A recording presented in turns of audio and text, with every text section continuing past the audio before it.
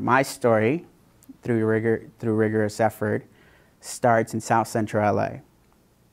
And I grew up in the streets, South Central, 50th and Compton. And I grew up angry. And I grew up angry because when I looked out of the door, when I looked outside of the door, when I stepped outside of my door, I didn't feel safe.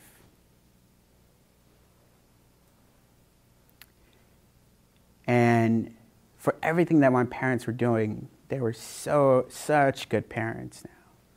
They pushed me to go to school. They were telling me to do good. They were telling me education was the way out. But when my dad would cash his check, it didn't make sense that he was working so hard and getting paid so little. And when he would cry himself to sleep because they couldn't pay rent at the end of the month, when my mom and my dad had to take food out of their mouths to feed my two younger sisters and I, it didn't make sense to me. And I was angry.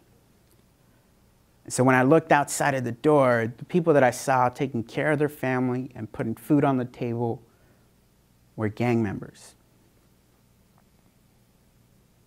And I decided at the age of 13 that that was going to be my life, that I was going to dedicate the rest of my life to ensuring that my family had a safe and secure future.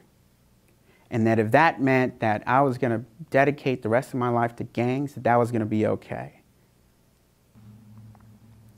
And so I ended up going to Dorsey High School. And if you're familiar with LA culture, you know that Dorsey High School is the rival to Crenshaw High School. But Crenshaw and Dorsey aren't just rivals in the traditional sense of high school rivalry. They're also the birthplace of the two largest gangs to ever come about in U.S. history, and that's the Bloods and the Crips.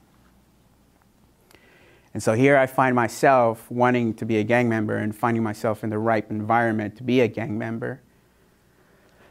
And I end up in detention.